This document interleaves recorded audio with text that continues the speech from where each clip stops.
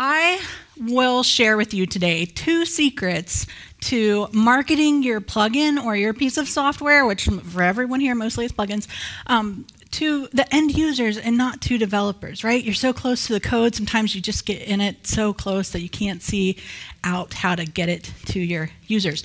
And so I'm going to share 2 secrets with you. And typically the way that happens when a marketer starts telling developers what to do about this is they use this illustration of a drill. And I'm sure you've heard it before. You can even raise your hand if you've heard it before. I'm not going to stop telling it though, okay? So this is how it goes. It says, you're a developer, you built a drill. And you want to sell that drill now. So what you do is you start saying, I've got the best drill. It's the most lightweight drill, the sharpest bits in the world, and it's ergonomically fit to your hand. And on top of that, it's got a lifetime warranty. And that's how you move forward selling that drill. And you find out after a while that's not working very well. And the marketer says to the developer, that's because you shouldn't be selling the drill. You need to sell the hole. No one wakes up in the morning and says, I need to buy a drill. They say, I need a hole, right? See, nobody does that, right? Nobody does that. And that is very common advice to be told, don't market the drill, market the hole, market the result of what your software does, but it's wrong. It's wrong advice. And I promise if you stick with me for the next 7, 8, 9 minutes, that I will show you why and what to do about it instead. So before we get into that, the very first secret that we're going to talk about in just a second is that the clicker's backwards. They already told me this too. There we go. It means nothing to be right if you're not helpful first. So like I said, before we get into what that means, before we unpack that, I want to know, does anyone want a Snickers bar? And someone's going to have to claim, oh, dang, he was quick. And I'm a good shot too. Oh my gosh, that was almost snagged. So, okay, did you know that Snickers bars and Mars bars have basically the same ingredients, right? They're chocolate, they're nougat, and they're caramel. The only difference is that Snickers have what? Peanuts, that's right. Well, when the Mars company first introduced Snickers, they had a really hard time helping the consumer differentiate between the two, because the way that they marketed it was to say, Snickers has peanuts. Like that's some big, huge news. Snickers has peanuts. And they tried to get people to understand that Snickers and Mars bars are different products altogether and that you should choose Snickers.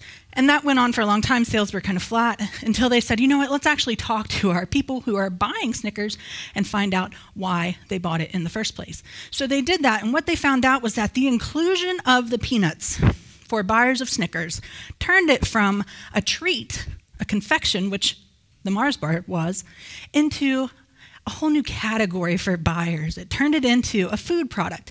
They were reaching for Snickers when they were hungry, when they needed to satisfy their hunger, not when they wanted a treat, not when they wanted a snack. Well, as the Mars company began to really understand that, what people wanted a Snickers bar for, they repositioned the marketing of it. And that's when they came up with the slogan, Snickers satisfies. And you can see that's even through to today, a lot of their marketing still revolves around Snickers satisfies. So what did they do? What they did, the way they made that shift was to stop selling what the customer needed, which was a candy bar with peanuts, and instead started selling what they wanted. Now here's another example, kind of more within our industry. So Liquid Web, a hosting company here in the WordPress community, has a WooCommerce specific hosting. Now there's a guy that works at Liquid Web named Chris Lemma, and when he presents WooCommerce's hosting, one of their primary features is their powerful caching that's already set up in their WooCommerce hosting. But he doesn't go out and say, hey, all you e-commerce store owners, you need caching. And he doesn't even go out and say, you need a fast website, you need a fast store. Instead, he comes one further and he says, you need to make more sales. And the way to make more sales in e-commerce is to have a fast website, because the slower websites have higher bounce rates and they rank lower in search. So if you want more sales, that's what the customer wants, then you need a fast website. And we need to sell you caching in order to get that. And so that plugin developer, which I know it's not plugin, software, let's work with me here. You move from just selling the software to selling what the software does to selling what the customer wants in the first place. And that's a big shift. And I know this because I've been around long enough to see plugin marketing sites. Like, I know that the majority of plugin marketing sites in the WordPress community are selling either the software itself, and then if they go one better, then they're trying to sell what it does. And almost none of you, I say this with great love, I want you to win. Almost none of you are selling what the customer wants in the first place. The second secret is not that. The second secret is that no matter who you're helping, so you built this plugin and it might have been the very best plugin in the market. It might have had like the milkiest, work with me here, the milkiest chocolate, right? The creamiest nougat, the freshest peanuts. You might be right in saying that your plugin is the best, but if you can't help your customers learn how to translate that into what's helpful for them, you will not see sales go the way that you want them to go. And then one step further than that, the next secret is that no matter what that is that you're helping them with, it always tracks back to the individual person. So when marketers talk to developers, a lot of times they say, okay, the next thing you need to do is you need to go out and build your customer avatars. And you need to build these like theoretical profiles of who's buying your product. And I say, who the crap has time for fake customers, right? Like, you don't have time, right? I mean, who has time for that? Instead, you got to actually talk to your customer. You have to actually speak to your customers and find out some information. And here's an example of how that works itself out into the marketing of your software, or maybe you're even a theme designer here, or an agency. This really, it applies to you too. 2 minutes? Woo, okay, let's go. All right, so we worked with a law firm, and the law firm said that they wanted their marketing site to be like in your face. We're gonna crush the competition. We're gonna get your loved one out of jail. And it was directed to the criminal, right? So, but what we found out as we worked with them, that it wasn't the criminal who ever purchased from them. It was the criminal's wealthy, well-to-do, well-put-together aunt, or some other family member that the family considered to have their crap together. And that person would be contacted by the family and told, can you go talk with the lawyers for us? Can you go find out what's going to happen next? Well, that person has a very different want than this person, than the criminal. This person wants to be able to come back to their family and continue that appearance of having their stuff together, of being the one who always has the right answer. And you can see that that sales funnel that reaches that rich aunt is very different than the sales funnel that would reach a criminal, right? And they would have moved forward happily with their marketing to the criminal if we hadn't stopped to say, whoa, wait a minute. Let's talk to your people. What do they actually want? What are they here for? So how do you do that? You have to get on the phone with your customer. And I mean, you get on the phone with your customer. You talk to them face to face, voice to voice. You don't rely on analytics because that can't tell you intent. And you don't rely on heat maps, again, because that doesn't tell you intent. And you don't rely on just what's coming through your support tickets because that doesn't tell you anything about what they wanted you for in the first place. So instead, you get on the phone and you say, why did you choose us? What problems were you having at the time that you were looking for a solution? Did we help you solve that problem? What other problems are you having that we might be able to help you solve as well? And when you start to put these things together, that's when the sweet stuff happens for your customers, and even begins to reveal new features that you need to build. Instead of you just sitting and thinking of features that might be helpful, when you actually get on the phone with your customer or take a video with them and say, hey, can I just talk to you for a little bit about this product and how we might help you? Magic begins to happen.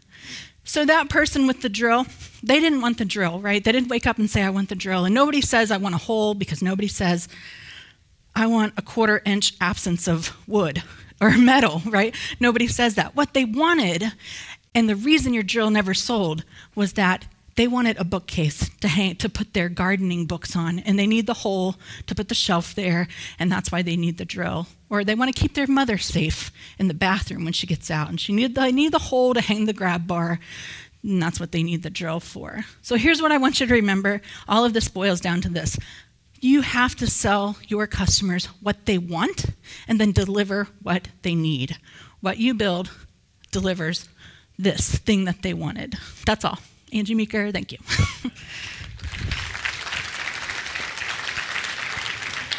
All right, so we have time for 1 or 2 questions. So who's first?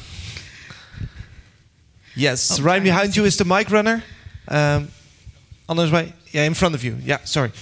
A mic runner brings the mic so that everyone can hear the question. Okay, for sure. So what if your plugin is for, developers who are implementing it for clients, but then also the client could also be the person purchasing it? Where do you where do you split the marketing copy between the two? So I think even in that case, you're looking at your developer as the customer in that case and saying, what does the developer want this for? Instead, because even developer to developer, it's still really easy to just say, I'm gonna sell you the whole, because you should know, developer, what this does. But that's not how marketing works. Marketing does not work on wholes. It works on emotion. It works on, what do I need? What's my goal? And it's just really easy for developers to just say, okay, now I'm talking to another developer, so I don't need to actually market this. I can just present what it does, and they'll understand and magically purchase. And when you have 2 segments like that, it's okay. It is okay to have 2 different audiences. Most of us have that. Most people in WordPress, we have those 2 audiences. One is a developer, one is the end user. And it's okay to market to both of them, but you still have to market to the developer. It's not like you get to just cast them away and say, oh, you're a developer, so I'm not going to market to you. I'm not going to speak to what you want. I guess so the advice doesn't change. Excuse me. It's the same. All right. Do we have a last question? Yes, we do. Run away. Over there.